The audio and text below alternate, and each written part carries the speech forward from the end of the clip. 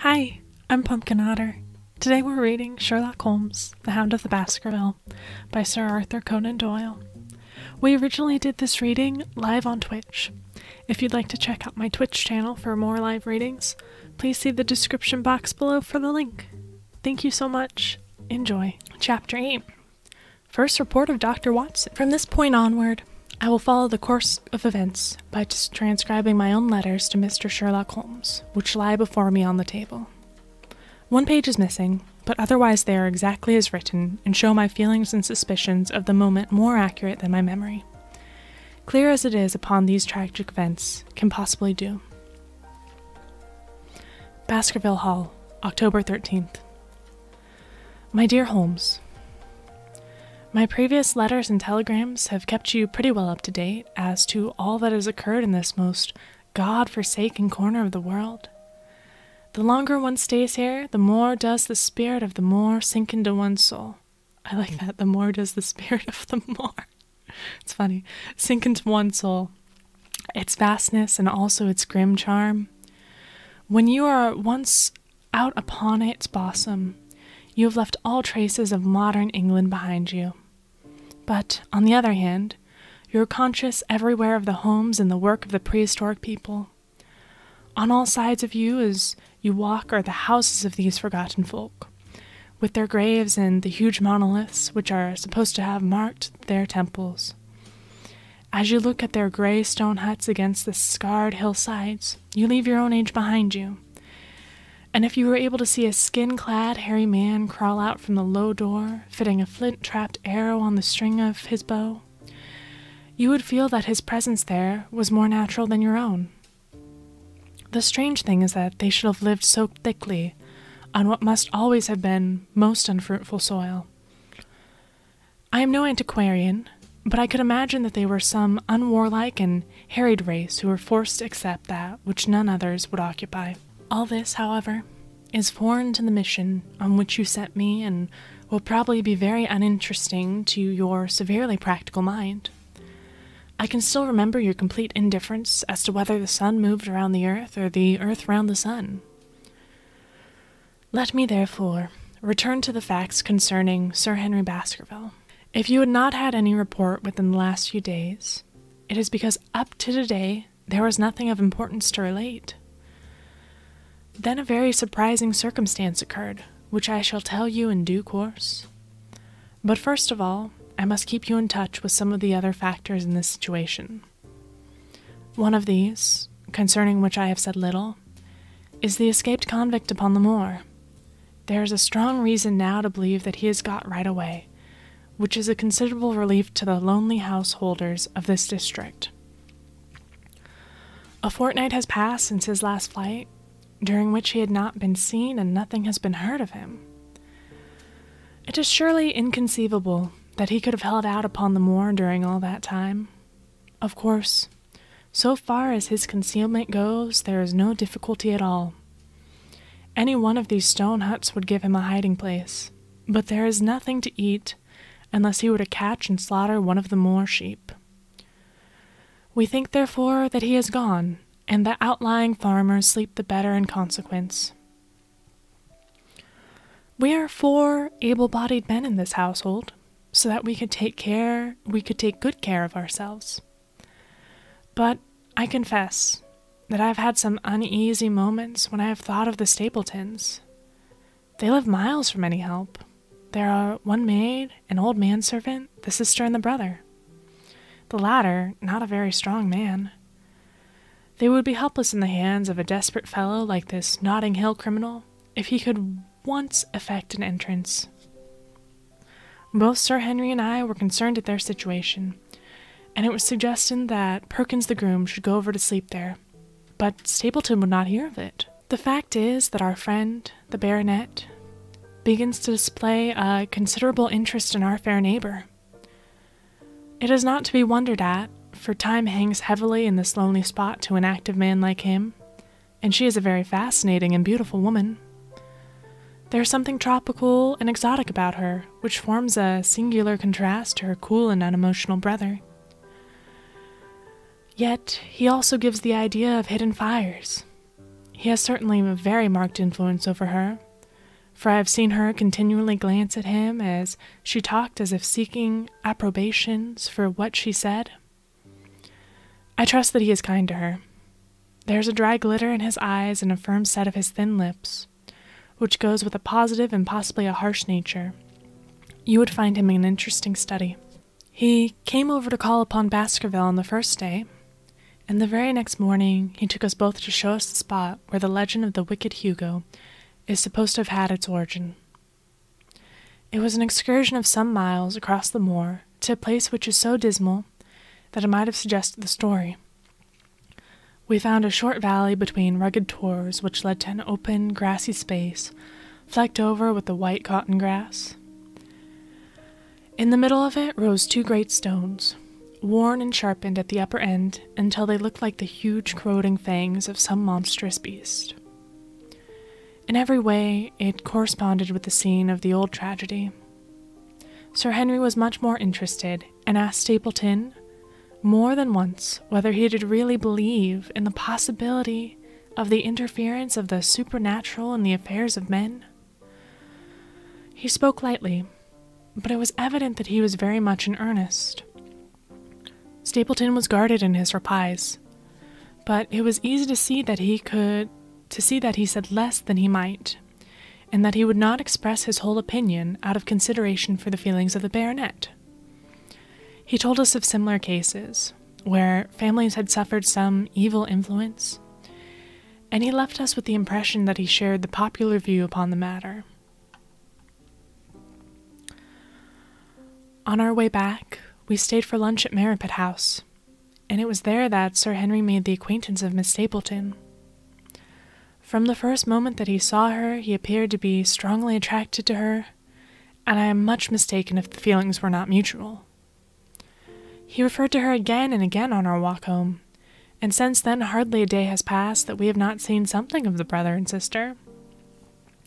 They dine here tonight, and there is some talk of our going to them next week.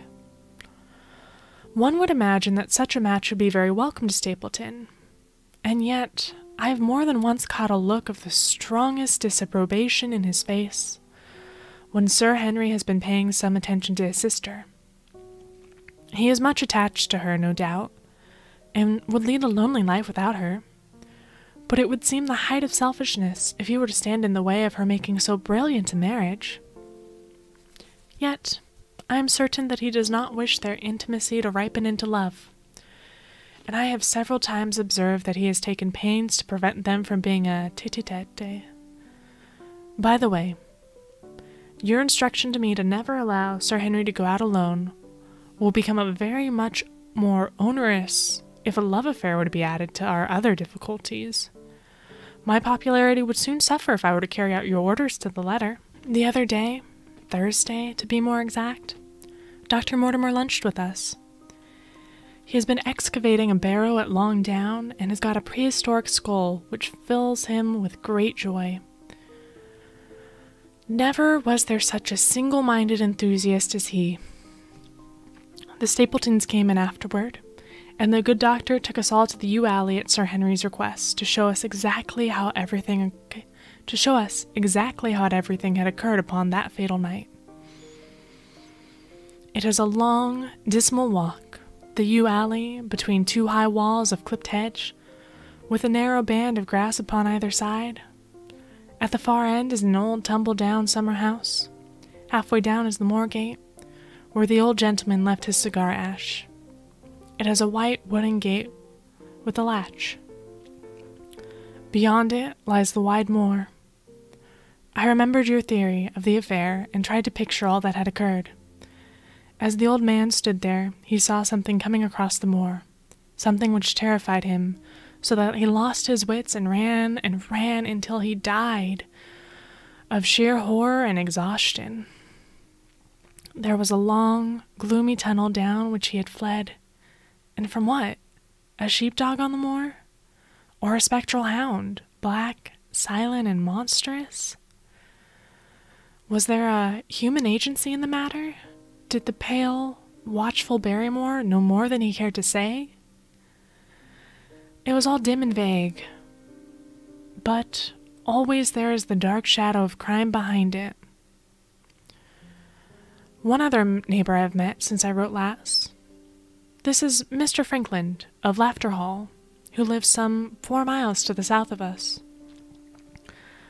He is an elderly man, red-faced, white-haired, and choleric. His passion is for the British law, and he has spent a large fortune in litigation. He fights for the mere pleasure of fighting, and is equally ready to take up either side of a question, so that there is no wonder that he has found it a costly amusement. Sometimes he will shut up a right-of-way and defy the parish to make him open it. At others he will, with his own hands, tear down some other man's gate, and declare that a path has existed there from time immemorial, defying the owner to prosecute him for trespass. He is learned in old manorial and communal rights, and he applies his knowledge sometimes in favor of the villagers of Fernworthy, and sometimes against them, so that he is periodically either carried in triumph down the village street, or else burned in effigy, according to his latest exploit. He is said to have been about 7 lawsuits upon his hands at present, which will probably swallow up the remainder of his fortune, and so draw his string and leave him harmless for the future.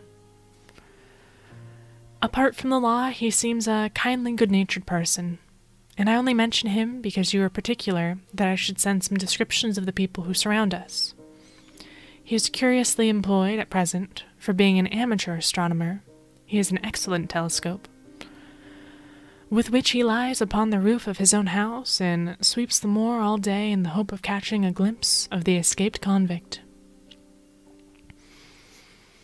If he would confine his energies to this, all would be well, but there are rumors that he intends to prosecute Dr. Mortimer for opening a grave without the consent of the next of kin, because he dug up the skull in the barrow on Long Down.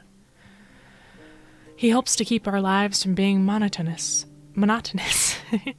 and gives a little comic relief where it is badly needed. And now, having brought you up to date on the escaped convict, the Stapletons, Dr. Mortimer, and Frankland of Laughter Hall, let me end on that which is most important and tell you more about the Barrymores, and especially about the surprising development of last night. First of all, about the test telegram, which you sent from London in order to make sure the Barrymores were really here. I've already explained that the testimony of the postmaster shows that the test was worthless, and that we have no proof one way or the other. I told Sir Henry how the matter stood, and he, at once, in his downright fashion, had Barrymore up and asked him whether he'd received the telegram himself. Barrymore said that he had. "Did the boy deliver it into your own hands?" asked Sir Henry.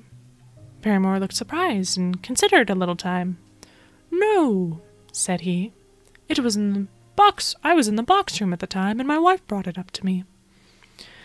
"Did you answer it yourself?" "No. I told my wife what to answer, and she went down to write it." In the evening, he recurred the subject of his own accord. "I could not quite understand the object of your questions this morning, Sir Henry," he said. "I trust that they do not mean that I have done anything to forfeit your confidence?" Sir Henry had to assure him that it was not so, and pacify him by giving him a considerable part of his old wardrobe, the London outfit having now all arrived. "Mrs. Barrymore is of interest to me. She is a heavy, solid person, very limited, intensely respectable, and inclined to be puritanical. You could hardly conceive a less emotional subject. Yet I have told you how, on the first night here, I heard her sobbing bitterly, and since then I have more than once observed traces of tears upon her face. Some deep sorrow gnaws ever at her heart. Sometimes I wonder if she has a guilty memory which haunts her, and sometimes I suspect Barrymore of being a domestic tyrant. I've always felt that there was something singular and questionable in this man's character. But the adventures of last night bring all my suspicions to head, and yet it may seem a small matter in itself. You're aware that I'm not very sound a sleeper. And since I have been on guard in this house, my slumbers have been lighter than ever. Last night, at about 2 in the morning, I was aroused by a stealthy step passing my room. I rose, opened my door, and peeped out. A long black shadow was trailing down the corridor. It was thrown by a man who walked softly down the passage with a candle held in his hand. He was in shirt and trousers, with no covering to his feet. I could merely see the outline, but his height told me that it was Barrymore. He walked very slow and circumspectly, and there was something indescribably guilty and furtive to his whole appearance. I have told you that the corridor is broken by the balcony which runs down the hall, but that it is resumed upon the farther side. I waited until he had passed out of sight, and then I followed him. When I came round the balcony, he had reached the end of the farther corridor, and I could see from the glimmer of light through an open door that he had entered one of the rooms. Now, all of these rooms are unfurnished and unoccupied, so that his expedition became more mysterious than ever. The light shone steadily, as if he were standing motionless. I crept down the passage as noiselessly as I could and peeped around the corner of the door. Barrymore was crouching at the window, with the candle held against the glass. His profile was half turned toward me, and his face seemed to be rigid with expectation as he stared out into the blackness of the moor. For some time he stood watching intently. Then he gave a deep groan, and with an impatient gesture he put out the light. Instantly I made my way back to my room, and very shortly came the stealthy steps, passing once more upon their return journey. Long afterwards, when I had fallen into a light sleep, I heard a key turn somewhere in a lock, but I could not tell whence the sound came. What it all means I cannot guess, but there is some secret business going on in this house of gloom, which sooner or later we shall get to the bottom of. I do not trouble you with my theories, for you asked me to furnish you only with facts. I have had a long talk with Sir Henry this morning, and we have made a plan of campaign founded upon my observation of last night. I will not speak about it just now, but it should make my next report interesting reading. And that is the end of Chapter 8. Woohoo!